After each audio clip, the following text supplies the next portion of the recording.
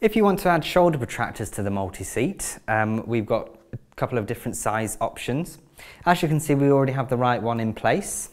So with the left one here, all we need to do is find the groove at the top of the back pad here.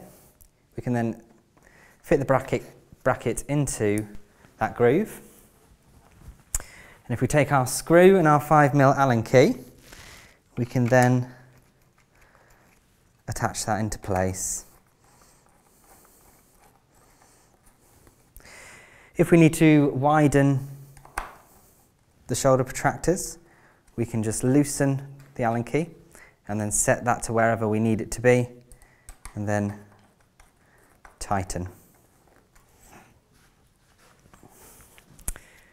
As you can see, we have two black buttons at the top and bottom of the protractor. If we squeeze them together, we're actually able to change the angle.